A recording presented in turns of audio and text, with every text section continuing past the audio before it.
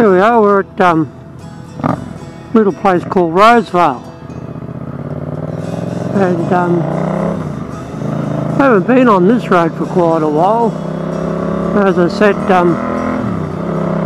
it's a Wednesday, it's a lovely day, it's a bit cool, and got a fair bit of rain last night, so I don't know what these roads are going to be like, but this is old Rosevale Road.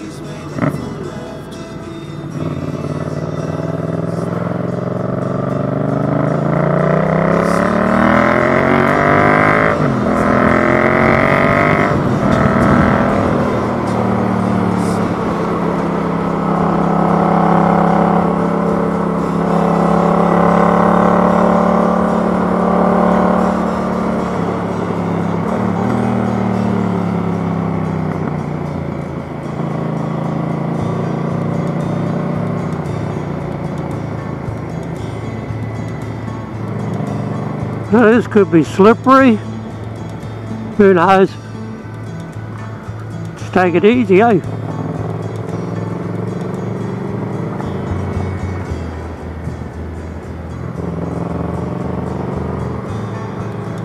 Oi.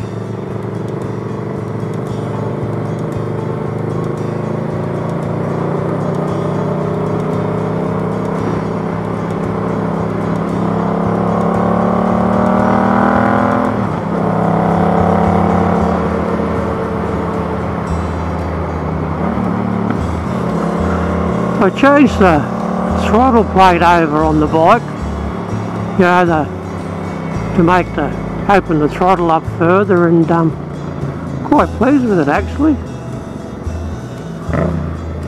Yeah, this is a bit slimy in areas.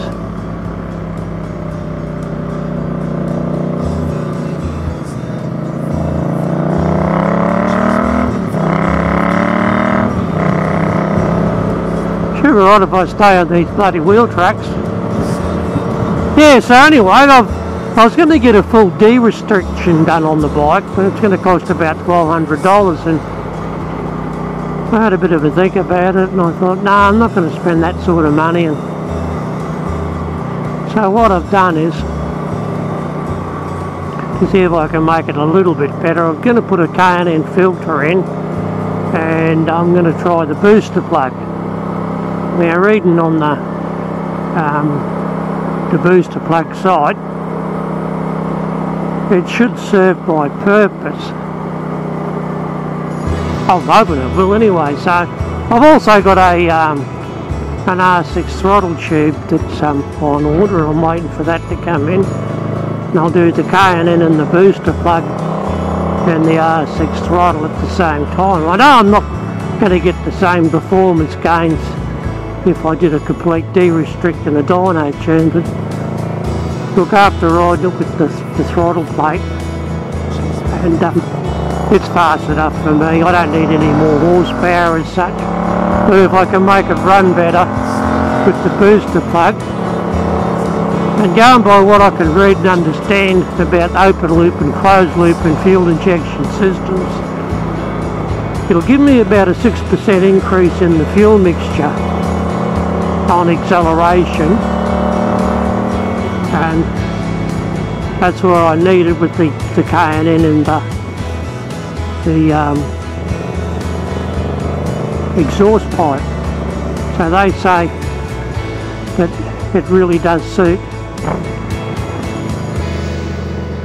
the exhaust pipe, you know, when you change over to a performance exhaust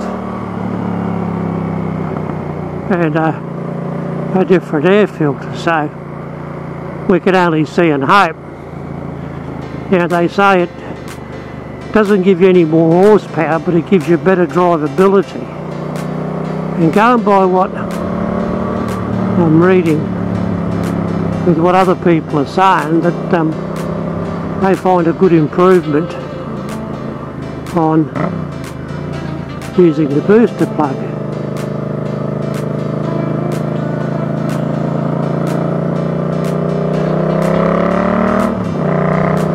Gets yourself into some strife here without knobby tyres on these sort of roads.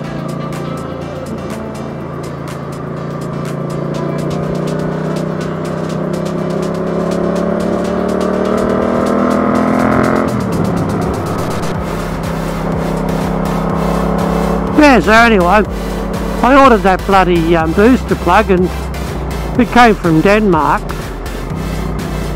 It didn't even take a week with DHL. It was only $252, yet here in Australia they wanted $290 plus $25 for delivery. So go figure that out. I got, yeah, from Denmark for less and free postage.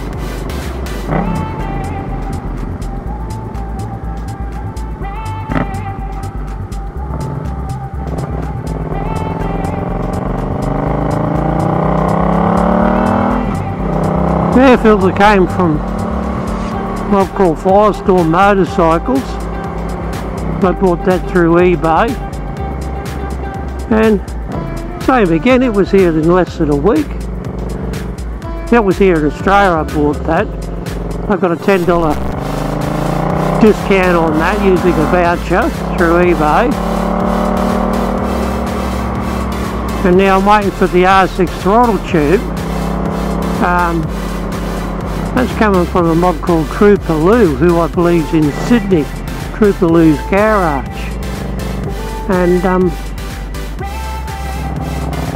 well, I haven't received it as yet, but they said they've received the order and it's being getting ready for shipment, so hopefully I'll have it this week. Maybe I'll do the three at once on the weekend, so once I've done that I'll do a bit of a ride review on it. See now, the thing that gets me with these people have changed over their, you know, exhaust systems to a, you know, performance exhaust, all the different brands. I went with a Van Diemen, which is supposed to have been made here in Australia. That's what they say anyway.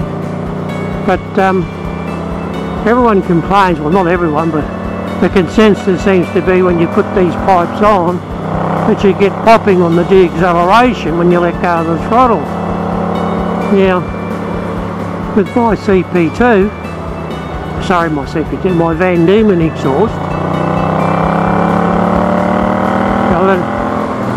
I've let it go there now and change, and I get no popping whatsoever. But in saying that, I did modify the muffler, and I put a mid-pipe dB killer in also, and to get rid of some of the noise out of it. And but I don't get any popping on deacceleration, so, and I'm not too I get some hesitation at low speeds, you know, like, you know, when I'm going slow and on the throttle, you know, it'll jerk and carry on a little bit, but not much. But anyway, it's going to be interesting to see what the booster plug and the K&N filter does for me, because as I said, I don't need big horsepower, I just need a bit more drivability.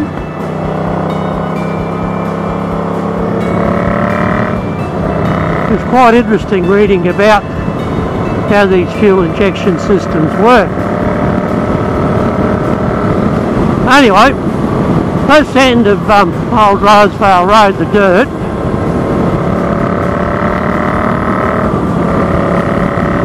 So stay tuned for a review on the booster plug, the K&N filter and the R6 throttle tube.